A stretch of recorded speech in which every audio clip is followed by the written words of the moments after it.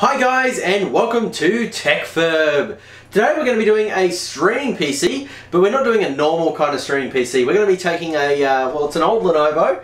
It's a Core i5 2400 based system, and we are going to turn this thing into a streaming PC.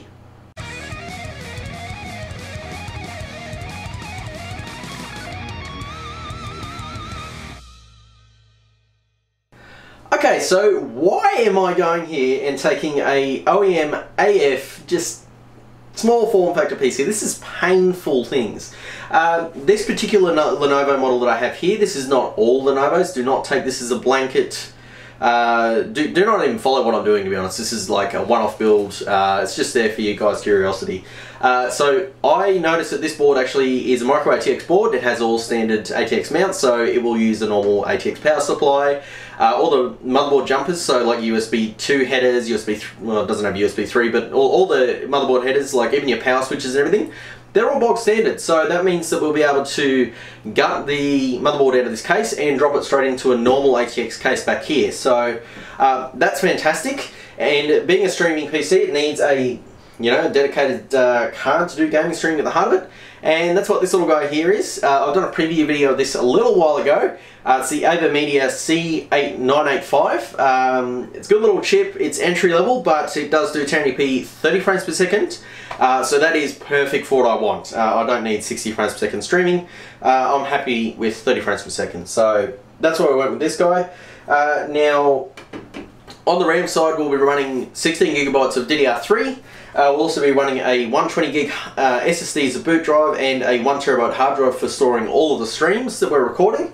And the CPU in this bad boy is actually an i5 2400. Now, in the case of a streaming PC, when its only single purpose in life is to do streaming, you can get away with a second generation i5. I've actually done a streaming PC with a 6600, like a Q6600, so I'm talking Core 2 Duo era. So yeah, that was pretty amazing to be able to get that working. So with the little i5 in here, we'll be golden. So that's the master plan. We're going to gut this guy, put it in this case. We've even got an OEM Windows 7 Pro license that I can reuse. So that's phenomenal. And yeah, let's go ahead and get this guy built.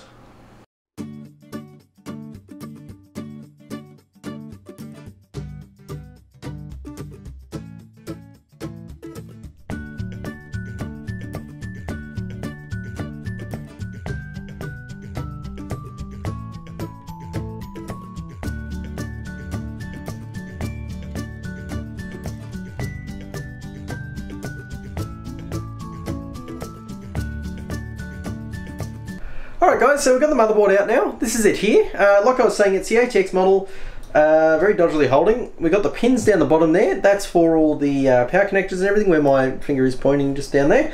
And we also have the power mount there and up there. So, bit of RAM in the board. It's untested. I'm not actually going to use that RAM because I don't know what it is. But we're ready to put this in the case now.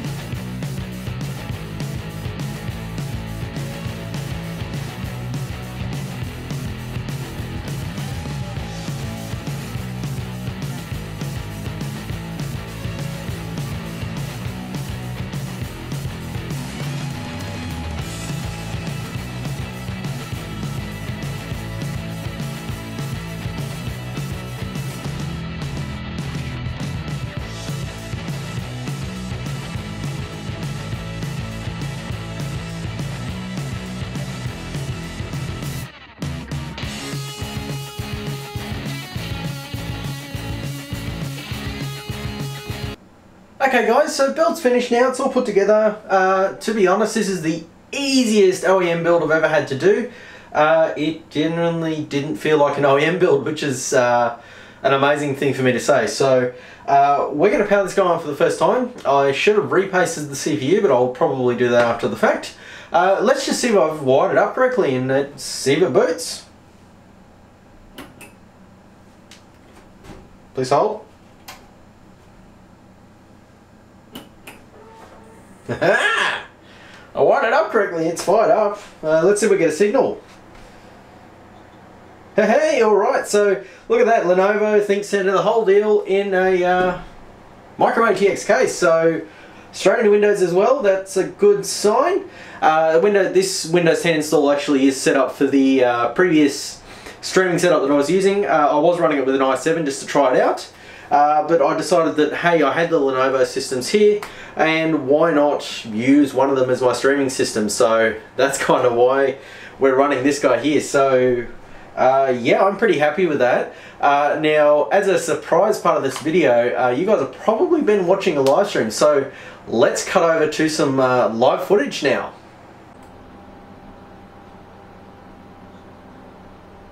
Hello guys, this is actually some live footage. I am recording off the streaming PC at the moment. The camera that I'm using is my normal Panasonic camera. The picture quality is just a fraction worse than what it normally is. I don't know how this is going to wash out in the YouTube compression algorithm, because I can tell you firsthand that the videos on YouTube don't look as good as the native videos that are coming off the camera normally. So yeah, that's a thing. Now, yeah, so it's going from the camera through the micro HDMI cable, blah blah thing. It goes into the capture card, and the capture card is now capturing this through OBS Studio. So audio is also coming off the camera. I'm still using the shotgun mic, which is the Rode Video Micro. Fantastic little microphone I picked up, by the way. I should probably do a review on that. And if you guys do watch my content regularly, I have switched over to that microphone quite recently, actually. I've only probably done the last few videos on it. You also might notice that there's a bit of an echo in this room, and I am working on that. I do have some soundproofing foam coming, so that is going to be resolved. Now, you've been watching a bit of content of me. Well, it's pre-edited. This is not edited now. We're streaming live, effectively. I was wanting to upload the video as a live stream, so I was just going to do a straight live stream with the actual video running as a live stream, and then cut over to this footage. But I thought it through, and then I realised that YouTube doesn't actually like live streams a whole lot. You don't get a whole lot of views on live streaming, unfortunately. So I couldn't do that cool thing because my channel is not big enough, and I want you guys to be able to see the content. So normal video, this is footage off the capture card, as I said a million times over and over and over and over again. Sorry for the lack of editing. I wanted this as a one-take solution. So the capture card that I'm using, oh, that is so trippy. I put the back of the box upside down. Anyway, so the capture card we're using, if I had not already mentioned, is the Avermedia Live Gamer HD Lite. It is the 985C variant. It is a good little capture card. I said I would do a full review, so here is my full unedited review of that well, capture card. So I've been using it. I've been using it for capturing game capture. So if you guys have been seeing some game capture integrated into the videos recently, it's going to be off that capture card. And I must admit that it is hit and miss with this capture card capturing 1080p footage. So its Achilles heel is it only does 1080p 30 frames per second. And when you're doing game footage, if it's a game like, I don't know, let's say GTA 5 or anything that's not really high intensity, it's fine. You don't notice it's not noticeable to pick up the lag in the video. But if you are looking at a game like Doom or F1 or Dirt Rally or anything that requires high frames per second for it to feel fluent, that's when the capture card comes unstuck. So if you're hoping to use this guy to be the next PewDiePie or whoever the latest game streamer is, I'm sorry, I know he's kind of on the down now. He's not as big as what he used to be, but yeah, if you want to be the next big streaming person, this is absolutely not the card for you. However, that is not what this card is targeted for. If you are looking to just get into the market and just get a capture card. You want to get something that just does an okay job. This is going to have you covered. So I do all my footage at 1080p. However, this does do, yep, it does do 720p 60 frames per second, so that is pretty awesome. I don't do 720p streaming purely because the camera I use is a 1080p camera and I want to put 1080p content up on YouTube. So if I was doing live streaming at 720p, this capture card would be perfect, and I think a lot of you guys actually do that anyway. So yeah, anyway, so that's kind of the caveats of the capture card. It's there if you are looking to get into game streaming, but I wouldn't recommend it if you are going for high-end game streaming. Now, if you're someone like me who is a YouTuber who wants a capture card to do the odd live stream where you do a news segment, or I don't know, whatever you want to do. You want to do a weekly live Q&A with your, you know, your regular viewers. This capture card is perfect. You don't need to spend a heap of money on an Elgato card or a heap of money on the higher end version of this that does the 60 frames per second. You don't notice the quality difference between 60 and 30 frames per second for just static footage like this. So that is a bonus. And yeah, that's pretty much all I've got about this capture card. I also got it to run with a Q6600, so that's a Core 2 quad, as I mentioned at the start of the video, and it ran really well. I did have to lower the encoder to, I think it was faster or fastest. It was a pretty low preset I had it on, but it could do it, which is amazing for a processor that was manufactured in like frickin' 2007, so 11 years ago now. So it'll run with hardware as old as that, and I've also run it with an i7-3770.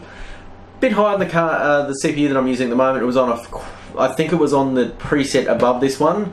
Currently, I think I'm running on the fastest preset or faster preset. I can't remember. But yeah, so overall, it's a good capture card, and as long as you have a system that's not a complete and utter dinosaur, you should be pretty good with it as well. So overall, I think the solution I've come up with here is basically, well, what have we got? We've got a old cheapo Lenovo workstation you pick up for probably a couple of $100, capture card for 115 Australian. Remember, I live in Australia, so the pricing will vary for your region, or probably be cheaper. And what else do we have in there? We chucked in a GPU. But overall, I would say the guts of this build would have cost $300-400 to put together if you really know what you're doing and where the bargains are. So yeah, thanks for watching, guys.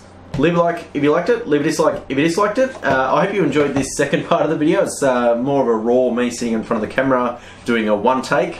And yeah, so comments down below as well if you've got anything to add, any questions about this capture card, you want to ask me anything about it, you're thinking of getting it, let me know. And I will catch you guys in the next video. And of course, do not forget to subscribe if you watch my content regularly. It does help. So yeah. Thanks for watching, guys, and I'll catch you in the next video. See, normally in this part of the video, I'd edit it out, but I'm going to have to click the mouse, so bye!